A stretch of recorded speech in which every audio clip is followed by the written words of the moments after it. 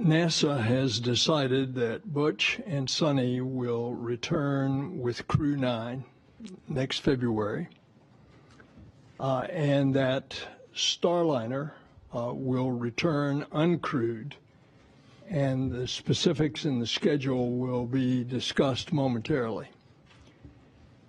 I want you to know that Boeing has worked very hard with NASA to get the necessary data to make this decision.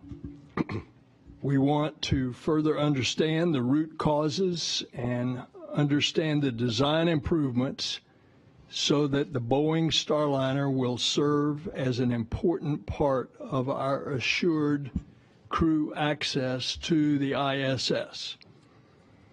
I have just talked to the new Boeing CEO, Kelly Ortberg. I have expressed this to him. I told him how well Boeing worked with our team to come to this decision.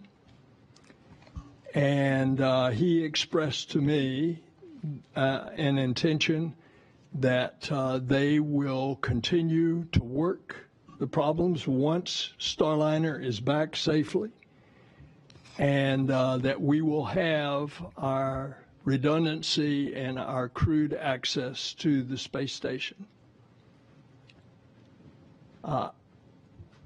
This whole discussion, remember, is put in the context of we have had mistakes done in the past. We lost 2 space shuttles as a result of there not being a culture in which information could come forward.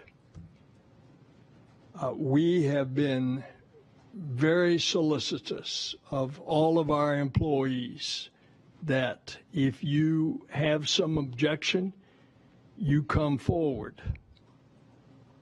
Space flight is risky, even at its safest, and even at its most routine. And a test flight by nature is neither safe nor routine. And so the decision to keep Butch and Sonny aboard the International Space Station and bring the Boeing Starliner home uncrewed is a result of a commitment to safety. Our core value is safety, and it is our North Star.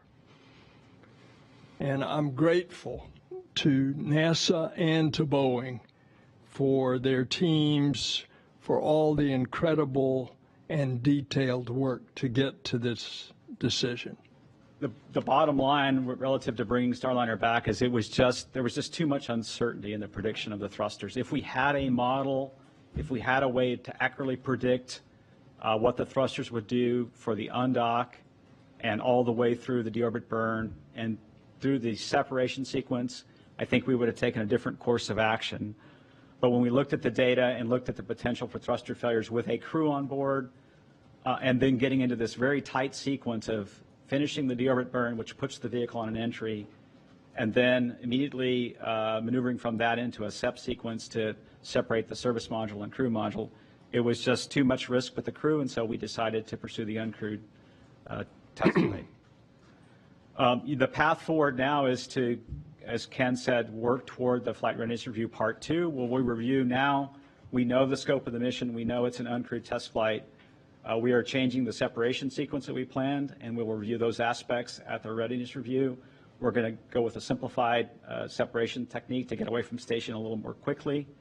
We'll get to the deorbit burn and execute that nominally. We have a good setup in terms of the opportunities into the White Sands Space Harbor for a number of opportunities in September. We'll land or undock in early September, and then we have a lot of work to do relative to the rest of the mission, which is Butch and Sonny stay on the space station for some time, and they return on Crew 9. We're configuring that spacecraft with a couple extra, 2 different seats. So we'll have 2 different crew members, 2 crew members on that vehicle, and then we'll have it ready to bring Butch and Sonny home. So they'll be ballast in 2 seats on the uphill. We also have to work to reconfigure the Crew 8 vehicle. When Starliner undocks, it will undock first, and then the Crew 8 vehicle will serve as the lifeboat for Butch and Sunny. We have a configuration on the cargo pallet we'll go put in place. So again, we'll get Calypso home when we're ready to do so. We're going to take our time taking the steps, each step along the way. We'll have an important simulation ahead of that flight readiness review with the flight control team. You know, if you put yourself in their place, they have practiced for 2 years to bring a crew home on Starliner. There are some differences in executing the undock sequence and the coast to the deorbit burn and the deorbit burn without a crew, and so they're going to practice that next week. I'm extremely grateful for the Commercial Crew Program, the entire team. It's an honor to represent them here today, and I'll turn it over to Dana Weigel. Thank you, Steve. Thank you all very much for being here, for your interest in this historic test flight mission and also in the International Space Station. As you heard, with the decision to leave Butch and Sunny on board till February, they'll be with us on station for 8 months. I think most of you know our normal expedition durations are 6 months long, but we have had a number of flights with astronauts who've stayed on board with us for 12 months at a time. So this 8-month stay is very much within our normal operational experience base. While Butch and Sunny are on board, they'll be doing science, station maintenance. They'll execute the SpaceX 31 research and cargo mission, and we may have a couple spacewalks for them towards the end of their expedition.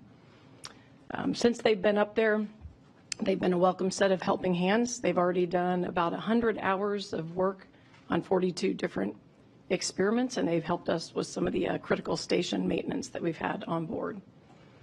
For us, looking forward, the station team is focused on the planning and the rework for the undock, the Starliner undock. As you heard from Steve, that's targeted for early September. Before we hit that undock window, we're going to do the work to reconfigure the Crew 8 Dragon. We'll probably do that within the next week or so to have that in place for a 6-crew contingency return capability. And just to reiterate, as Steve said, this just gives us a contingency capability after Starliner departs and before the Crew 9 vehicle arrives. Crew 9 with 2 crew will launch no earlier than September 24th. We'll do a normal handover between the crews, and then we'll have Crew 8 undock. After that, we will relocate the Crew 9 vehicle, so that Dragon vehicle will be relocated to open up the forward port for the SpaceX 31 cargo mission, and we're planning that mission somewhere in mid-October.